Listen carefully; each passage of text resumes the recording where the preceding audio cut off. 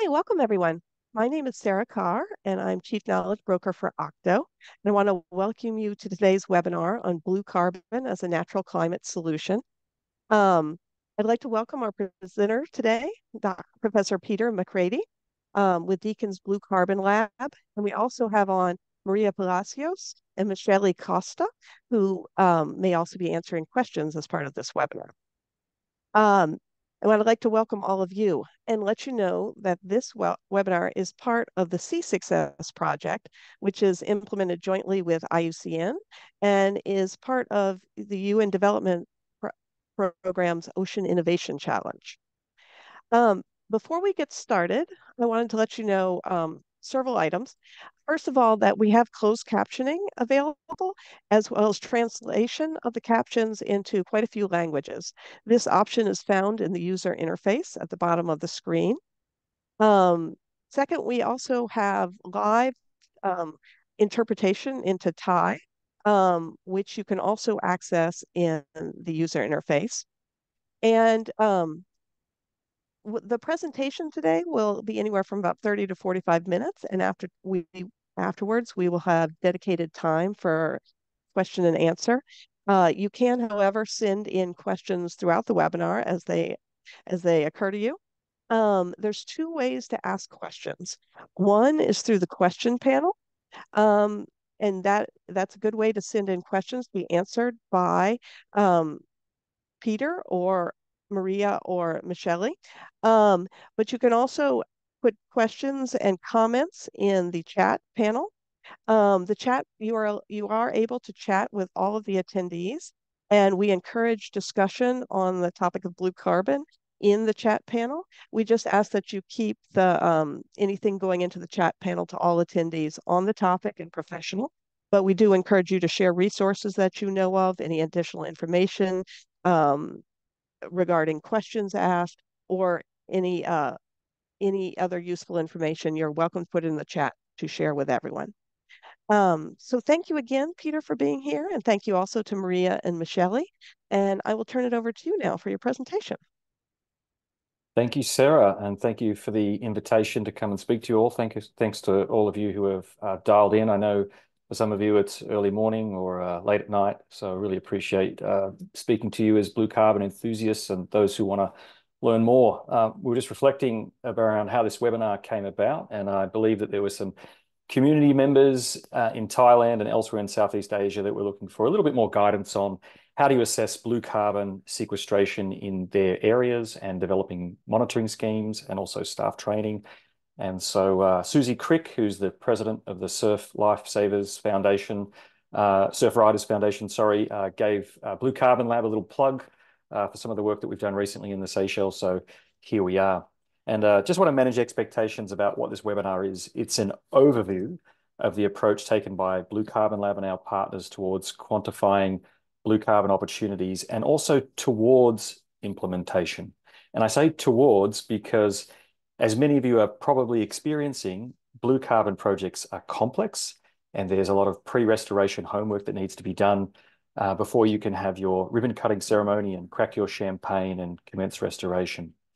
So this webinar isn't going to tell you everything that you need to know about establishing blue carbon as a natural climate solution. It's an overview, but hopefully it'll give you a little bit more confidence as you start to move through your blue carbon projects. And I am aware that there are there's some interest at the moment in an intensive masterclass that could be run towards blue carbon project development with some sort of accreditation. If that interests you, I would love to know in the chat. Just say, yes, I'd love to do a blue carbon masterclass for blue carbon accrediting. Let us know, and I think that might stir some activity from those of us who might be in a position to support that happening. So I am here speaking to you from Australia, where it is customary to acknowledge and pay respect to the traditional custodians of the land in which I'm on. I am on the lands of the Wurundjeri people of the Kulin Nation, and these are a people who had a great respect and connection to coastal wetlands. So coastal wetlands, which we often refer to as blue carbon ecosystems, they were a place for major gatherings of the 22 clans of the Kulin Nation. And as is often the case with First Nations peoples around the world, coastal wetlands were seen as essential for survival. They are the pharmacies, the hardware stores, the supermarkets. And these ecosystems, unfortunately, weren't valued in the same way by European settlers of Australia. So for those of you who aren't familiar with Australia's history, Australia was invaded and colonized around 200 years ago by the British. And there was a practice which actually goes back to ancient Greece, and it was reinforced throughout the Middle Ages of draining coastal wetlands. And this is because they were often seen as being places of little productive value, and also a major source of disease. And actually, it was later disproven by John Snow, the physician and chemist Louis Pasteur, in the mid 1800s, that the diseases that were being blamed as emanating from wetlands, this was actually untrue. In any case, wetlands in Australia and elsewhere around the world were destroyed at scale. We've destroyed about half the world's coastal wetlands or blue carbon ecosystems. And the Australian government's method for collecting blue carbon credits is actually to reverse the process of wetland drainage that led to the loss of about 8 million hectares of blue carbon habitat in Australia. So it involves reinstating tidal flow back to the coastline by removing bund walls and dikes and levees. I find all this historical stuff fascinating. I think it's important that we understand some of the stupid things that we've done in the past, or perhaps our ancestors have done, and also to learn, how we got in this mess, and so that we don't make the same mistakes again. So I'm here representing the Blue Carbon Lab, and we're a research team based at Deakin University, and we're working on freshwater and coastal ecosystems to understand their role in mitigating climate change and also enhancing our blue economy. We have a very applied focus. Blue Carbon Lab's research is underpinned by a mission, which is to achieve science for impact. And so there's three things we live by. We focus on real world problems. In this case, it's mitigating and adapting to climate change. We translate our science into policy, and we also bring our partners and clients along on the journey. And these are some of our current research themes. What they all have in common is that they are tackling big issues facing people and our planet. And many of them are cross-cutting. So, for example, the blue carbon theme integrates with other themes such as citizen science, ecosystem restoration, natural capital, biodiversity, fisheries, microplastics, and coastal protection. And these are some of the faces of the Blue Carbon Lab. There are 40 in the team at the moment, including 20 PhD level scientists. Massive geographical diversity in terms of where these people have come from. I think we're up to something like 15 different nationalities. Very diverse expertise: ecology, microbiology, economics, coastal engineering, chemistry, social science, spatial science. And this seems to be increasingly necessary to take these transdisciplinary approaches because we're tackling some very large and wicked transdisciplinary problems. So I'm here speaking on behalf of the team. But as Sarah mentioned on the call, we also have Dr. Maria Palacios and Dr. Michele Costa, and they're going to be watching the chat and happy to answer any questions and provide links to any of the projects I refer to. So let's get underway. Well, I'm sure you all here know what blue carbon is, but just in case anybody's joined, and we don't want to leave you behind. So the term blue carbon was coined, gosh, it must have been almost 15 years ago, and it refers to carbon that's captured and stored by coasts and oceans. The oceans are blue, so we call it blue carbon. On land, we have green carbon, terrestrial carbon. And these ecosystems, blue carbon ecosystems, they capture and store carbon through a natural process called biosequestration. Although the heavy lifting when it comes to blue carbon drawdown tends to be done by three coastal wetland types. You've got your seagrass meadows, your tidal marshes, and your mangrove forests. Let's hope the PowerPoint doesn't crash. I've got that spinning wheel of color giving me a hard time. Anyway, you can see those ecosystems there. I'll give that a moment. And so these ecosystems, we know, accumulate blue carbon in the oceans, and they're incredibly powerful when it comes to carbon drawdown. Spinning wheel of death still going. It's more than just blue carbon they're providing. They're also providing nursery grounds for the fish that underpin our fisheries. They translate protein for billions of people around the planet. These are nursery grounds for juvenile fish. They also bolster biodiversity and provide critical habitat for many endangered species. They remove pollutants. They clean our water. They protect our coasts against extreme weather events. And in many parts of the world, a mangrove forest can mean the difference between life and death. And there's that spinning wheel. I'm going to stop sharing for a moment, and now's a good chance to stretch your legs while I end show and try and restart PowerPoint. Oh, Control Alt Delete, excuse me.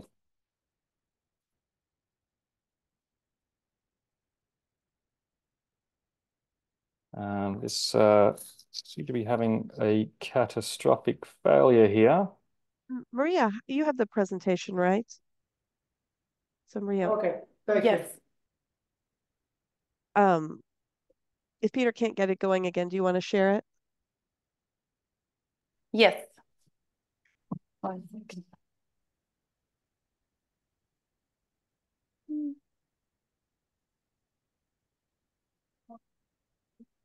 For anyone who just joined at the early on at the beginning, Peter mentioned the possibility of organizing a master class on blue carbon with possible certification or certificates available. If this is something that has interested you, you can go ahead and let us know in the chat, and we'll be sort of tallying up and can contact people afterwards if this is able to happen. Does anybody know the sequence to force quit here? Okay, we see the presentation now. Ah, very good. Okay. Okay. All right, very good. Thank you. I'm going to stop. If I stop sharing screen, we switch to another screen. Yes, I have my Okay. screen feed. Excellent. Okay. Now all I need to do is figure out how I can see your screen.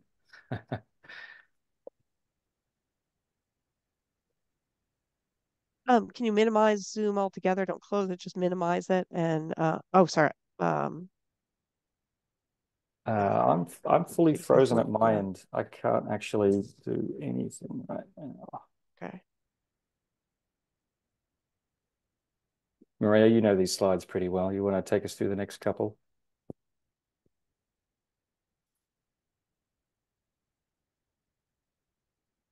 You're going to kill me for suggesting it, but I know Yes. that you're Yep. stuck. Sounds good. I'll take over.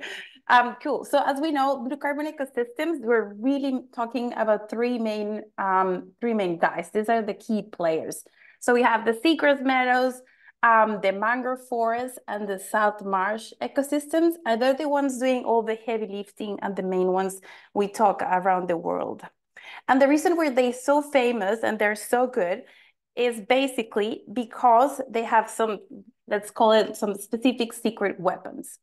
So the first one is that compared to any terrestrial ecosystems, they actually have a really, really fast and super speedy capture and burial rate. So in this graph, taken from a scientific paper, we have a quick, easy comparison between terrestrial green forests and our blue carbon friends. And what you can see is that any of our blue carbon ecosystems, coastal wetlands, can bury and trap carbon 40, 50 heaps of more times faster than any of the other terrestrial counterparts. So they really are really good just grabbing all that carbon dioxide from the atmosphere and locking it into the soil.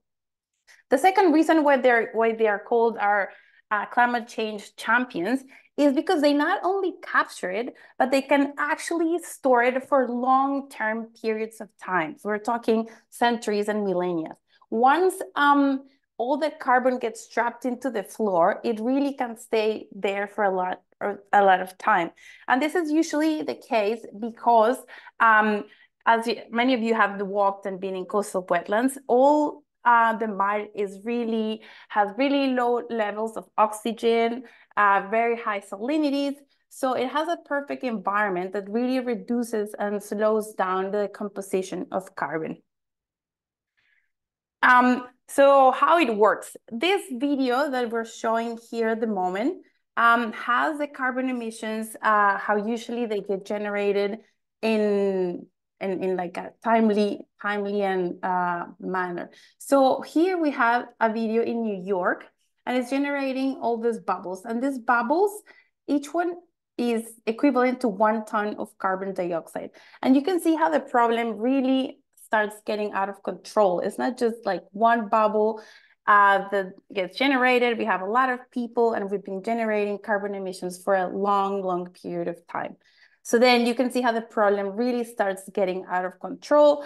And the problem is not just stopping the carbon emissions. That is for sure the first thing we need to stop burning fossil fuels. But at the same time, we've generated so many of these bubbles that we need to figure out what to do with all of them. And the answer to that is basically biosequestration, just trying to find systems, natural systems that can lock them up back into the soil.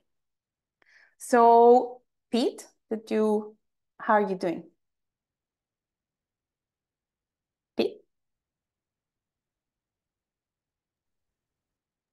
He's off right now. I think he's probably restarting his computer. So, okay, yeah, sorry, so just checking.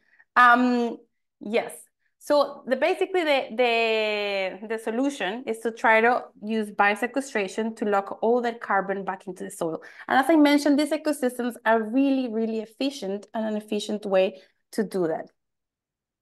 The problem with these ecosystems is that they have great capacity to store carbon, but we need to watch out because with that comes a big responsibility. It could be very easy that if we destroy them whenever we've had changes in land use or where there's extreme levels of pollution or contaminants that arrive to the ecosystem, then we could easily release what it's called blue carbon, what we like to call blue carbon bombs. Basically, all the ancient carbon that has been stored there for centuries and millennia can release back into the atmosphere, making carbon emissions and climate change even a more serious problem. Here, for example, you can see an example of how much pollution is generated for just creating 100 grams of a shrimp cocktail. So basically, yeah, destroying the ecosystems and removing all these resources has a big carbon footprint. Maria, I'm back if you want me to sub back on, Yes. but you are doing an amazing job.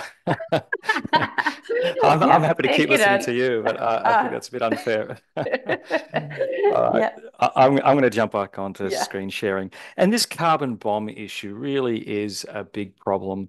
As we were chatting on the phone before this webinar started, Sarah had mentioned that a big problem in Thailand, which was one of the reasons we're doing this webinar, is to do with loss of seagrass meadows. And what we have seen and has been demonstrated scientifically is ancient carbon leaking out of these ecosystems and putting carbon back into the atmosphere. I hope you can see the screen now. Okay. Just Sarah, is that you're seeing the right screen now?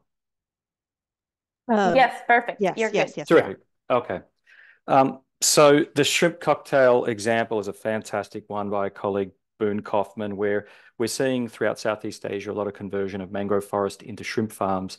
And from a productivity perspective, we're looking at great economic value being generated, but what we're not capturing is the decline in these ecosystems and the flow-on effect that has for fisheries, for carbon, and so on. I really like this example of blue carbon project at scale. It wasn't designed as a blue carbon project, but we had during the Vietnam War, the US bombed large, vast areas of mangrove forest with they used Agent Orange. So we're going back here to the sort of mid-70s. And the US government has come in and worked in partnership with the Vietnamese government to restore vast areas of mangrove. And so far they've restored an area of about 1.5 square kilometers. And to put that into perspective, that's an area about the size of Singapore. And the carbon, it's been estimated, the carbon that's been drawn down since that restoration of that 1.5 kilometer area is about 3 times the annual emissions of Vietnam. So hopefully the scene is now set. We're on the same page about the problems and the opportunities. Let's look into some of the approaches to establishing blue carbon as a natural climate solution. Now, where we all want to be is here. We want to be on-ground action. Most of us got into this profession because we want to restore and conserve nature. And to get there, we have to go through these steps. It's understanding the opportunity, and I'll go step through this. And so it's through coring campaigns, mapping and modeling blue carbon at different scales.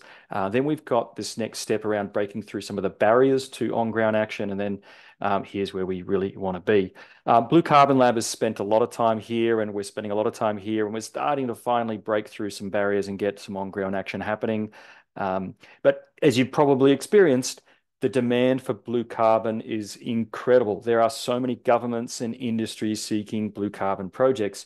And this is a photo I use as an example here in Australia. So I never thought that there would come a time when I'm knee deep in mud and have people out at the field site with us on this boardwalk comprising the Australian government, BHP, Qantas, Lion Nathan, HSBC, ANZ, all these incredibly powerful corporate sectors wanting to hear about blue carbon.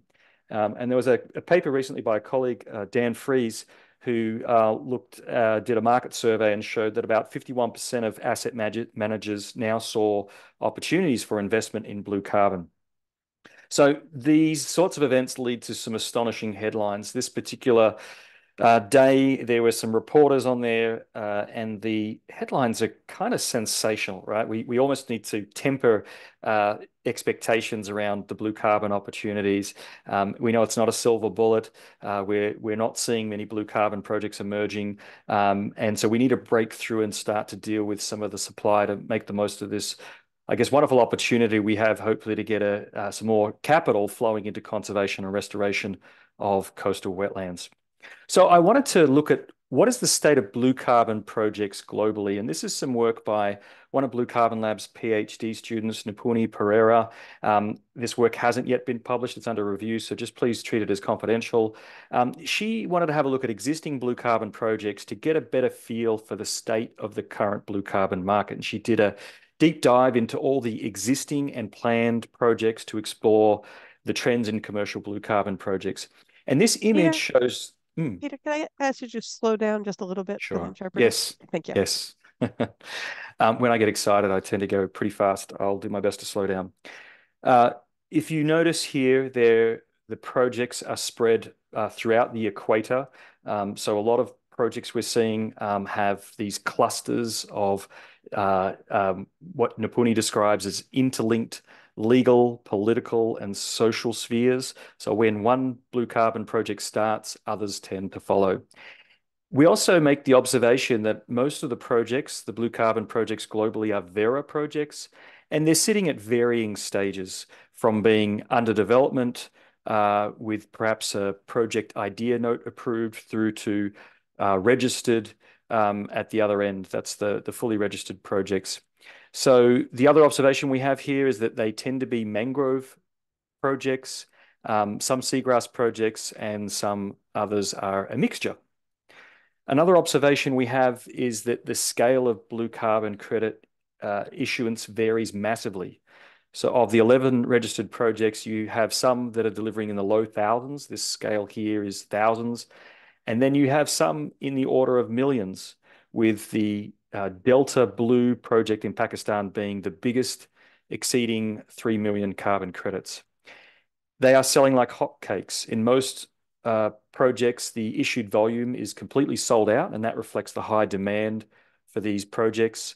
And they're seen as a good investment. There's low retirement volume. That would indicate that most of the credits are being circulated in the market without being cancelled off by end buyers. And also, most of the projects involve public-private partnerships. And so having community buy-in is very important. A couple more observations. We see these are the categories of market actors, so those who are contributing to the development of blue carbon projects internationally and those who are buying the blue carbon credits. Blue carbon projects are mainly developed by profit-based private companies and NGOs. And in the credit buyer category, transportation is actually the highest buyer of blue carbon credits, and also reseller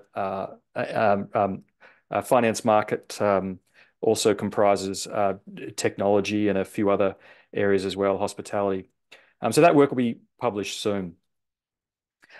So one of the first steps for any blue carbon project is to quantify the opportunity. We want to achieve scale so that our blue carbon projects can achieve meaningful carbon abatement and also co-benefits as well.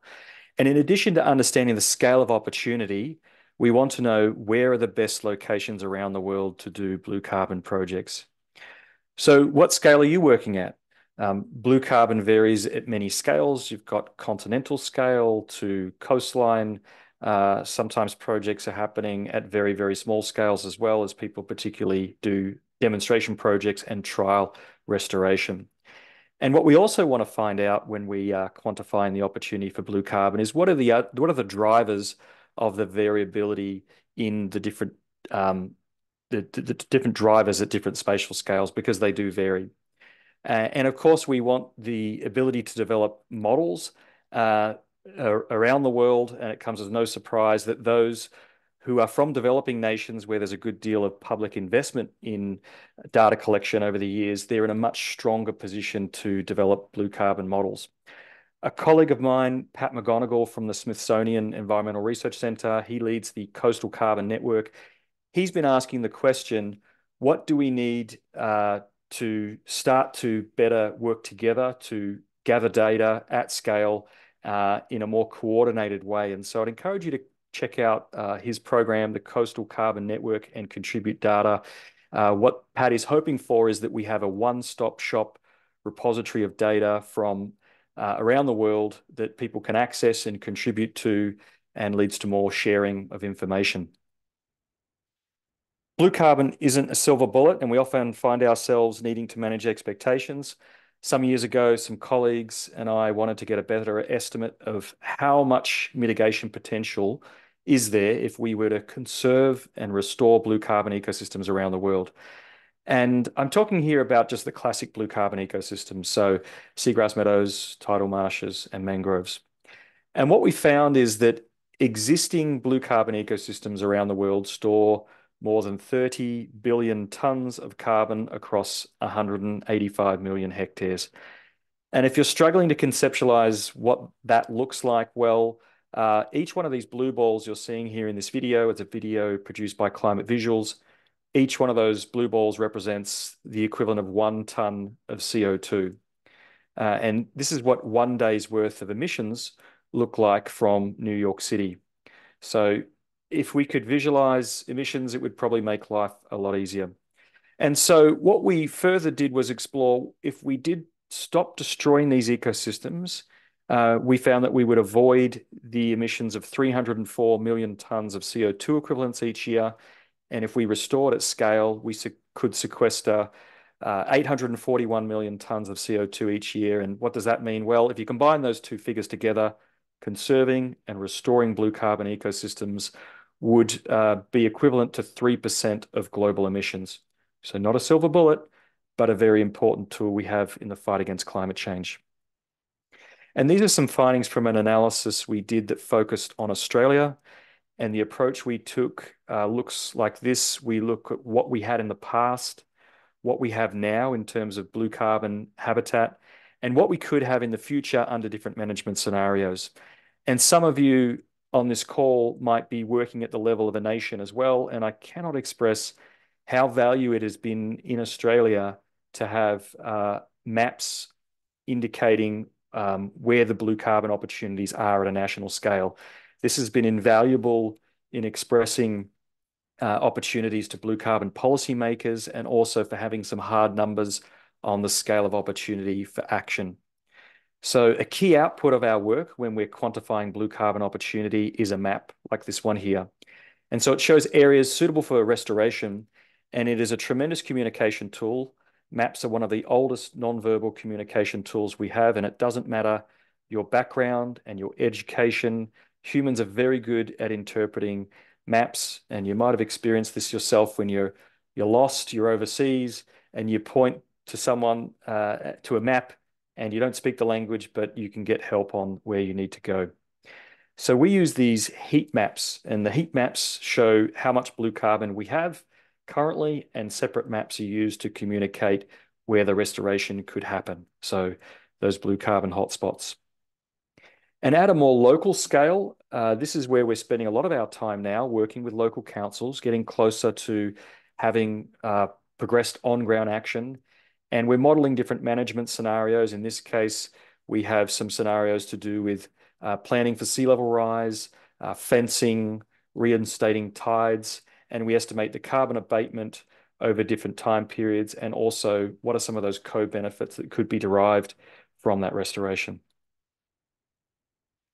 I'm going to break things up here with an example, and I'm going to give you an example that might seem simple, but it has a very prickly policy dilemma for us at the moment in Australia.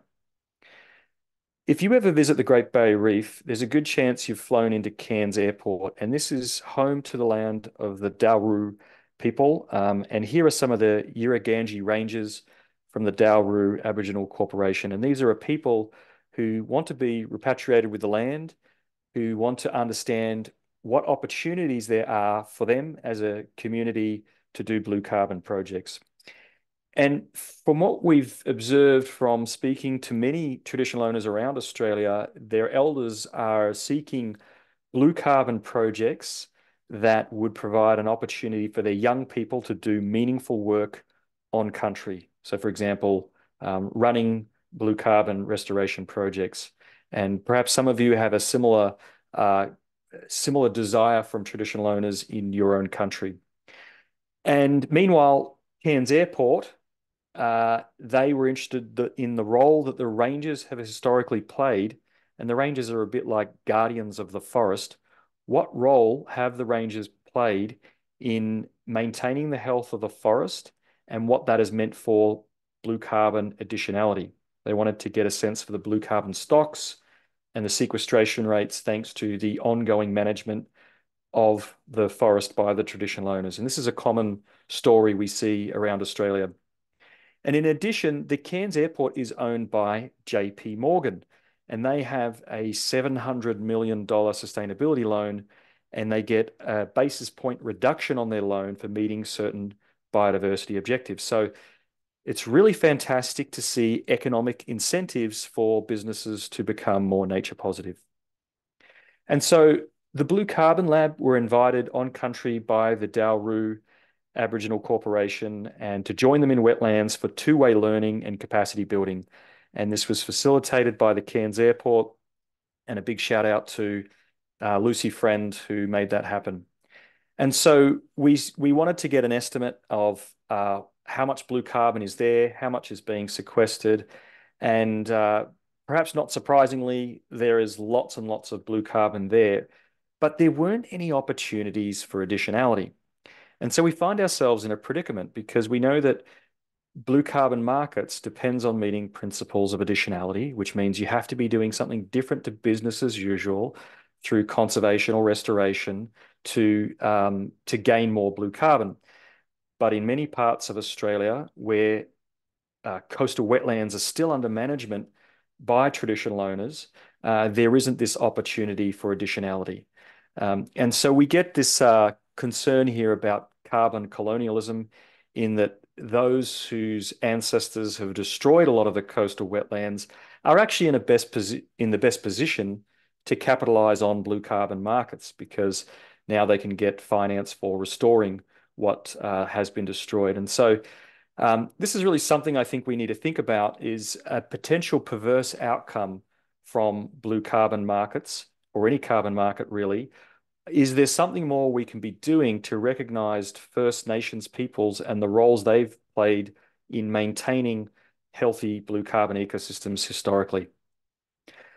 So let's look through this data gathering process. So we do these coring campaigns. They're pretty straightforward.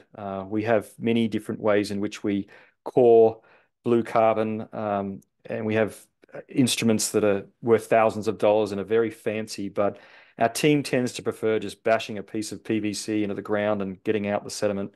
You can always improvise here. I've used coconuts and anything possible to bang these tubes into the ground, and that's what a blue carbon core looks like. And here, this person in the lab is slicing up the blue carbon. They're going to run it through our carbon nitrogen analyzer, or possibly in this case, it's maybe using loss on ignition, and they'll measure the carbon content in the core. And you can also do other fancy things. You can look at eDNA and stable isotopes to look at where the carbon has come from. Carbon fingerprinting, we call this. And we also do age dating of the sediment. So this works out the rate at which the carbon has been sequestered over time. It can get a little bit expensive, but it's very important data. So then once we have the carbon data, we begin to model the blue carbon stocks over spatial areas, and I'll touch on that modeling in the next slide.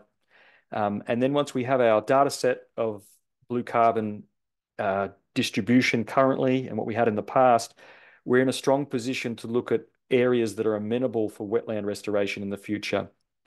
And then we look at the co-benefits. So what other values might we get if we were to stack environmental credits? So blue carbon plus perhaps a biodiversity credit or a coastal protection credit, increasing resilience in the coastline, maybe pollution removal. These blue carbon ecosystems are incredible for removing many different types of pollutants, including plastics.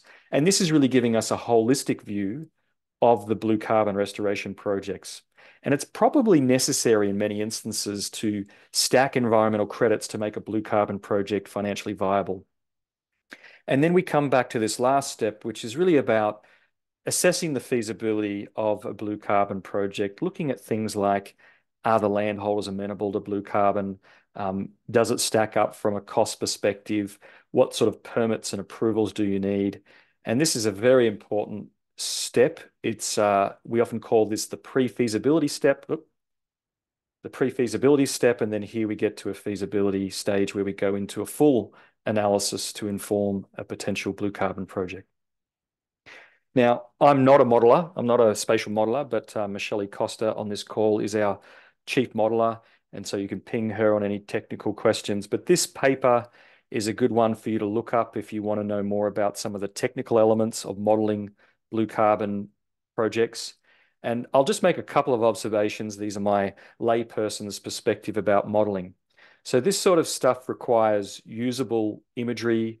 You have to be able to process the data, validate your models, incorporate historical perspectives, and we're often looking for species-specific resolution of blue carbon habitats at fine spatial scales.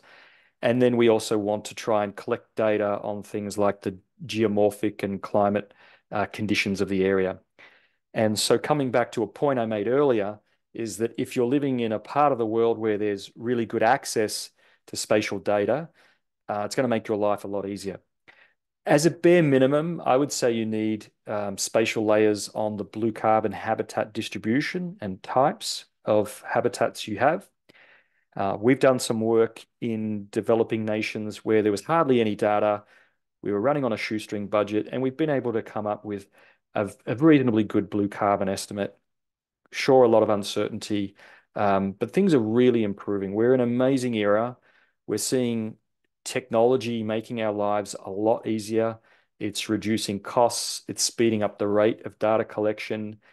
It's allowing us to do projects remotely, so to work in places where we might not be able to physically get to.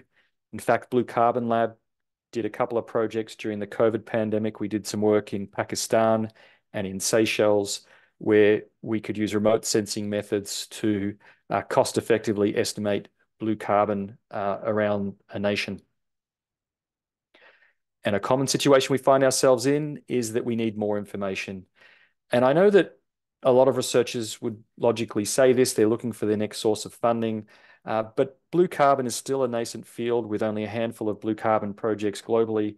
And so it's good to map out the knowledge gaps. And one way we've been doing this is through a roadmap. So this is one we've done for the Seychelles.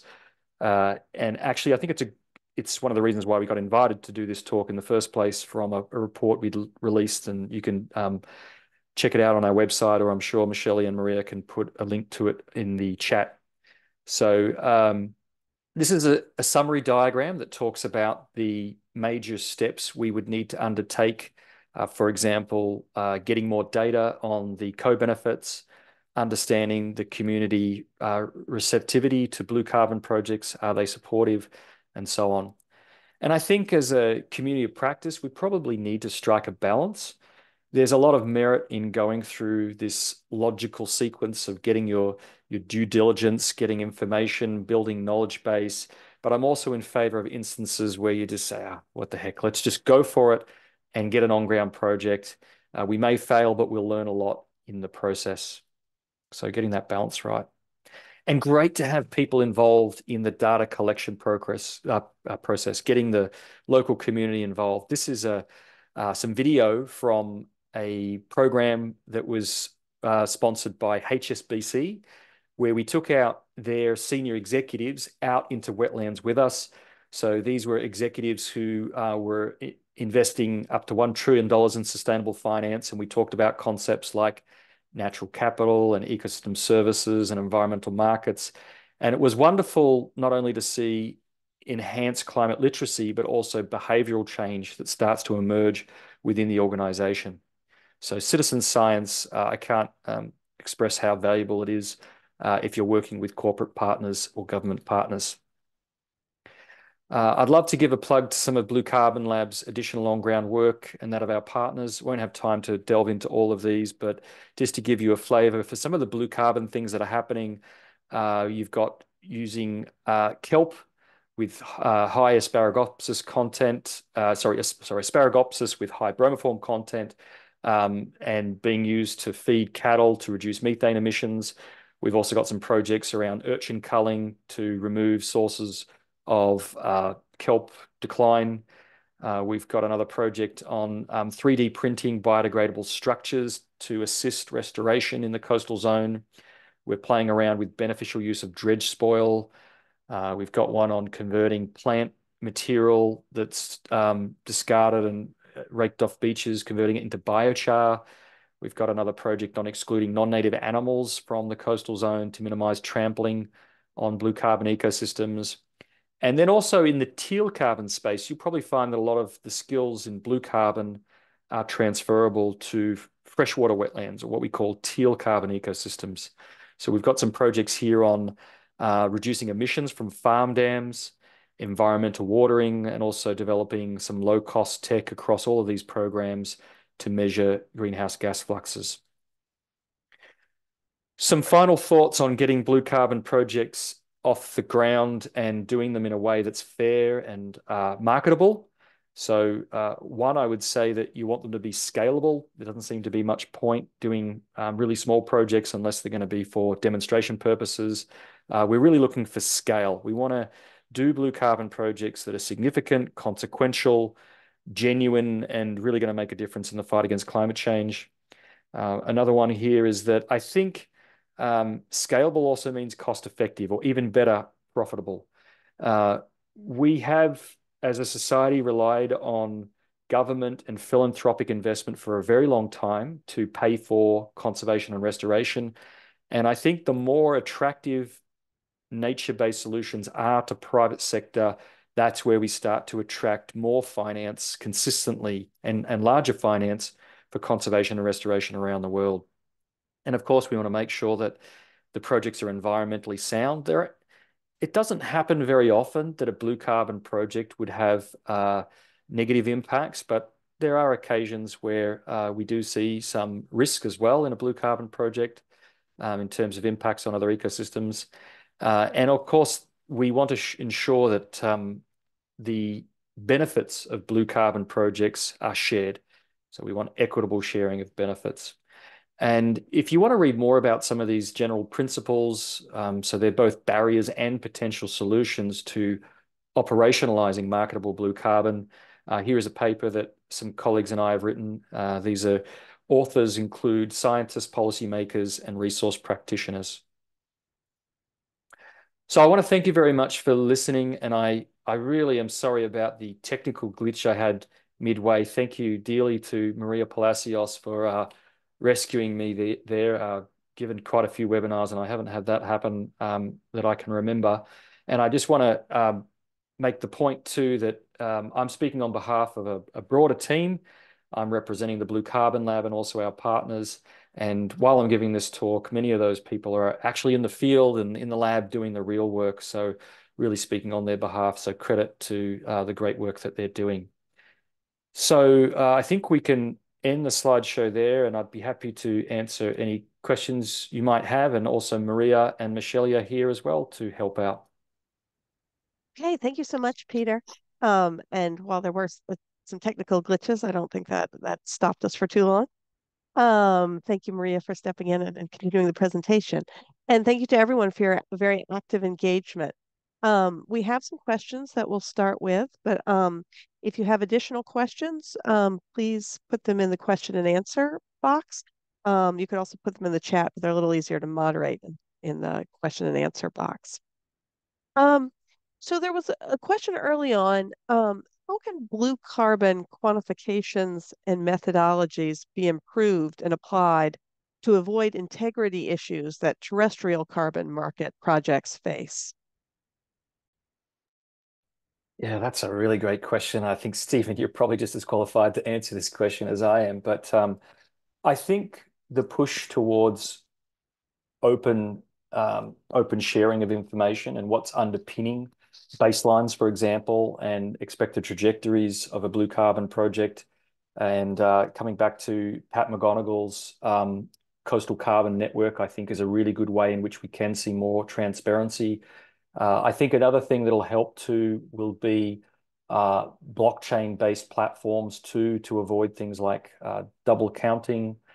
Yeah, I mean, it's certainly an issue I think that we've seen within the terrestrial carbon sector, and I think it's interesting to see innovations too in how blue carbon methodologies are happening. For example, the Australian government's blue carbon method, it actually doesn't require any direct measurement. It's based on models that conservatively estimate blue carbon abatement. So what that means is that if you're doing a blue carbon project in Australia, we are getting more money into the on-ground action because we don't require, say, a landholder to go out and take samples and send them off to an accredited lab. And we're starting to see, money get chewed up by what's required for integrity purposes. Instead, we're using model-based methods of awarding blue carbon credits. Thank you, Peter. Um, and I don't know if this will be a completely different answer, but I did want to follow up with another question of Stephen's. Following your comments on perverse outcomes of market projects, do you have any thoughts on what a climate justice blue carbon offset could look like? What would be measured? Well, I think it probably builds on your previous point about transparency. We know that there's a lot of blue carbon or any carbon projects that are happening because companies are looking for social license to operate. And, The Guardian and others have certainly lifted the lid on some poor behavior within the sector. And I don't think it's as rampant as everybody thinks. I think that there are some really good blue carbon projects that are happening around the world. And I think, you know, can we get greater transparency on the benefit sharing is a really interesting thing we should be looking at. And there's whole forces that have been established around the world because we know we're going to see more and more carbon projects happening. What can we do to have greater transparency? And I would probably really defer to those task force and working groups and documents that are being produced. I can't remember them all, but there's lots of them coming out that are saying this is how we should equitably share benefits. I think it's problematic, or not problematic, but it's going to be difficult for blue carbon projects because certainly a lot of the projects that I've witnessed, they're often not cost effective. At least the ones in Australia so far. And so there's not a lot of benefit to share. In fact, it might be who's shouldering the cost of this project blowout. I mean, one project we're looking to do, it's going to cost more to restore than what we will ever achieve in a blue carbon credit. So, yeah, look, a bit of a rambling answer to that there, but I think the point you make is very good, is how can we be thinking more about benefit sharing and transparency in how benefits are shared among stakeholders.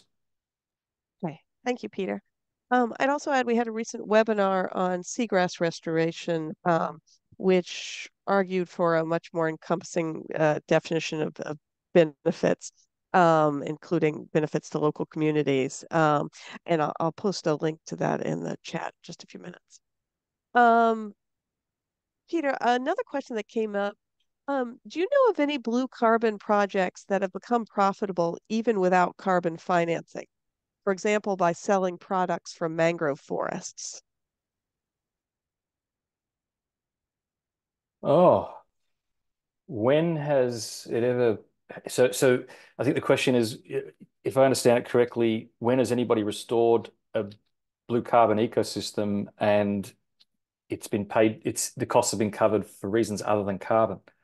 Yes. Well, that's a really interesting question because we've been doing a lot of environmental economic accounting in Australia. In fact, we've had a major program with the Australian government to look at a couple of restoration case studies. There's one around Cairns, that case study I gave, and there's another one in New South Wales. And what we were trying to do was add up the benefits of restoration.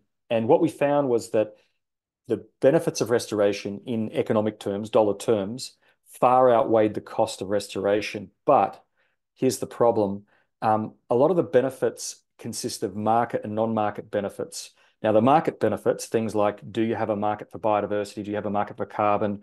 Often we don't have mature markets for these things in many countries. So the answer is no. The costs of the restoration are not outweighed by what market mechanisms there are for environmental credits. But if you add up the value, well, almost hands down in every case study we've ever done, the values of restoration in terms of benefits to society that can be translated in economic terms far outweigh the cost of the restoration. And I think what our challenge is, how do we take a lot of non-market benefits and make them market benefits? And so in Australia, for example, we have an emerging nature repair market, which is really built off things like TNFD, Task Force for Nature-Related Disclosures, where we know that companies are starting to take more accountability for their impacts on nature, biodiversity, and that there should be a market that'll increasingly emerge around environmental credits for wetland restoration that lead to biodiversity outcomes. Or it might be improving local fisheries or coastal protection and avoided destruction of coastlines due to mangroves attenuating storm surge. Thank you, Peter. Another question that came up, was the 3% mentioned earlier for potential with conservation and restoration specific to wetlands only, or all blue carbon, seagrass, mangroves, kelp forests, etc.? That estimate is only for these classic blue carbon ecosystems, seagrass meadows, tidal marshes, mangrove forests. So if we start to add up these other emerging blue carbon ecosystems, seaweeds, for example, and the many other different types of amazing blue carbon options that are coming up, the percentage should get higher. Okay, thank you, Peter. Um, Are there any programs in which Indigenous stewards are compensated for preventing legacy emissions that the rest of the world would have to remove? I'm not aware, but that would be a great one if anybody is involved that could plot something in the chat. I think what we're talking about here are things like stewardship credits, where we recognize communities that have historically preserved nature and we all benefit from that nature, whether it's just aesthetically or from carbon or fish or whatever, that how can we reward historical good behavior as opposed to this situation with carbon colonialism where we see market actors often benefiting financially from their historical bad behavior. Okay, and actually, I think you addressed the next question I was going to ask. Somebody had asked for sort of an expansion on carbon colonialism, but I think you gave some more I info. would ask Maria and Michelle, could you pop the link into the, I think it was a Four Corners episode on carbon colonialism? That would be a really good resource if you want to get into what are the problems at the moment with projects that are particularly happening in developing nations in the forestry sector around carbon colonialism. Okay. Let's see. Is there a case for active restoration of coastal wetlands after climate extremes being treated as an additional human activity that generates carbon storage. Did that question resonate? Okay. So if I'm not sure if I understood the question, but we're seeing a lot of loss of blue carbon ecosystems that are climate related, and probably maybe one of the most pressing challenges is planning for sea level rise. So we know that around the world, blue carbon ecosystems historically have been able to respond to changes in sea level.